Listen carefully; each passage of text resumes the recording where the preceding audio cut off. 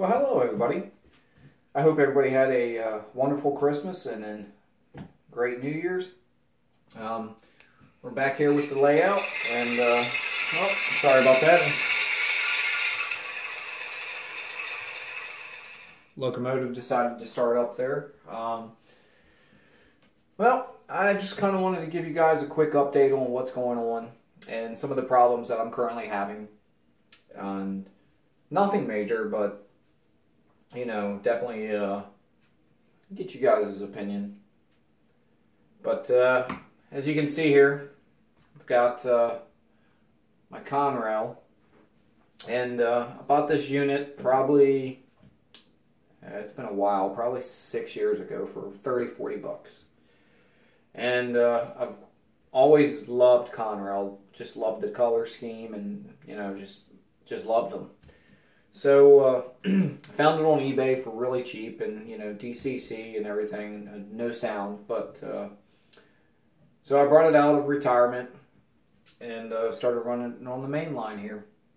So last night I got playing with it and left it and was doing some work here, and somehow I bumped it and over she went, down between the bench work and the window and all the way down to the floor, and still runs. However, it does not run well now, so it derails, which never had any issues.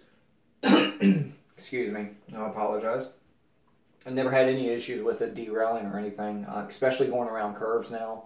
As soon as it starts to go into the curve, it won't. So I'm not sure what I'm going to do with this yet, if I'm going to you know, take it apart and try to fix it, or you know, what. So I'm not sure what I'm going to do on that aspect of things yet. Yeah, I'll show you my first issue. I'm going to go ahead and move the camera here. I apologize if it gets unstable there for a little bit.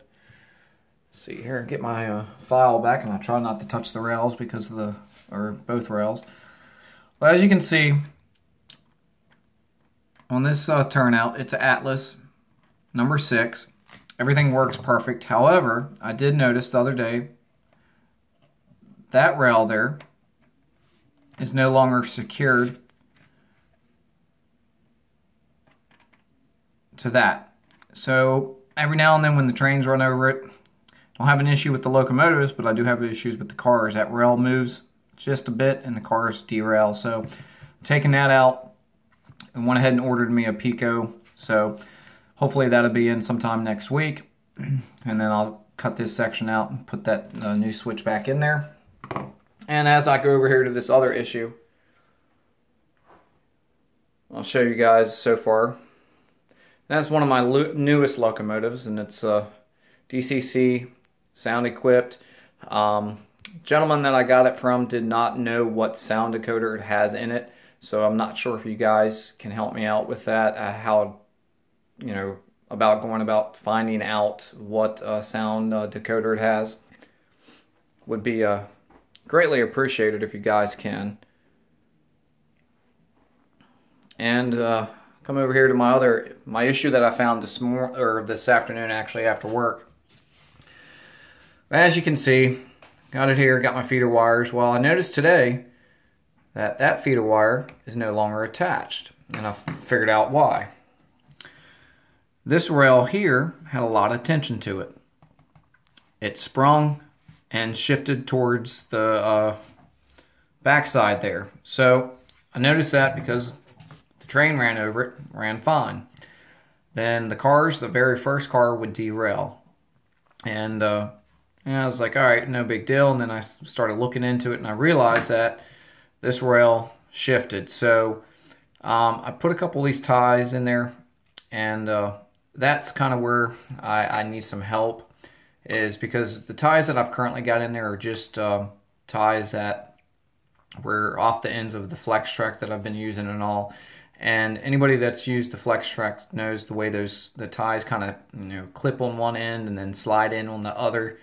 And not really sure about how to go about getting those in there without taking the track back up and, you know, replacing those. to make this, curve, to put it back in an alignment and at its exact width or gauge, if you will, so the wheels don't derail because of the alignment issue there. And I'm not sure, I want to call that an alignment issue, but it gets, very snug there. And then, and now, of course, some of you guys may be thinking, well, did he solder it? No, I didn't solder it like that. I left it straight and then soldered it and come back and laid it probably about an hour later or so, just because of time issues. But so I know what's happening. It's just this rail has popped a little bit that way because there's nothing here supporting it, keeping it aligned. So any information or any help on that aspect would be greatly appreciated. So take you down here and show you how the yard's starting to turn out. And I really like this one here. I kind of did that. I did that last night, and I kind of wanted that wiggle in it to kind of give it more of a realism effect. I like how it came out.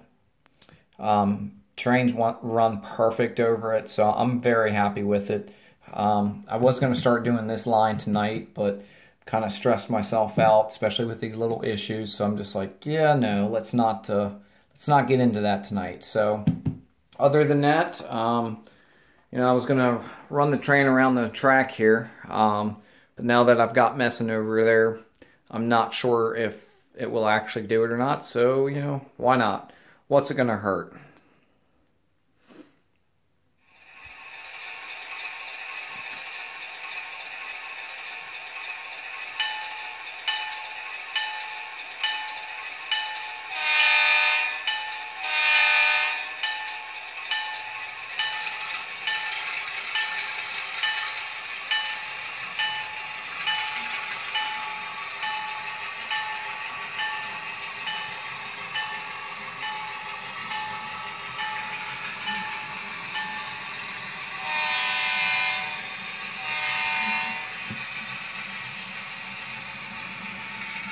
Let me just give you guys a little tour of the layout following the locomotive.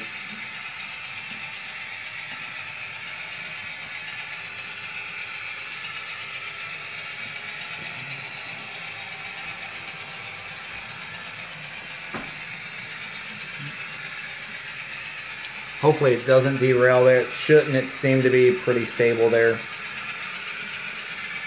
Yeah, so I've got the adjustment there back. I just need to know a little bit more information there on those ties of what I can do, how to really secure those ties back to the track now. And I know I've still got some track cleaning to do because every now and then the locomotive kind of pauses and then picks back up again. So definitely need to go back over everything and clean it. And I have been, but every day I'm in here doing something, I'm creating dust and all. So make sure that switch is, yep, good. There we go. Sorry about that, guys. I was making sure the switch wasn't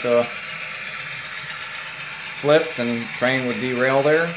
But as you can see, it makes pretty good. I can run it all the way up to 28 or all the way down to 6 where it's at right now.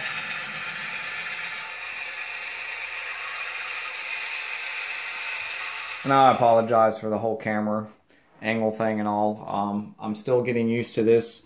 I've actually got a tripod. I got it for Christmas. I'm trying to get used to that. As you can see there, I'm adjusting.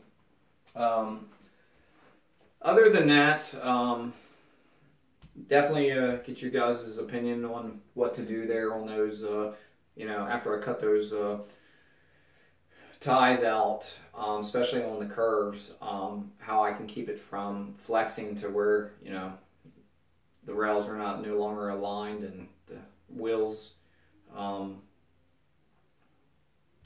end up derailing because of it. So, other than that, everything else is pretty much coming along. By no means am I an expert. It's my first layout, but I am happy with it. Plenty of room for improvement. And the bad thing is I'm already looking and planning forward to my my next layout. I'm even to the point now to where I'm not even sure I want to do scenery or anything else with this one, because I may very well rip it back up and do something else. I'm just not sure yet. Definitely going to leave it down for a few months, operate it and slowly get into the scenery stuff, make sure everything's working, especially it being my first time. I'm definitely taking longer than what I've wanted to with this, but I'd rather do it right, and correct these mistakes as they appear. That way, I can only improve.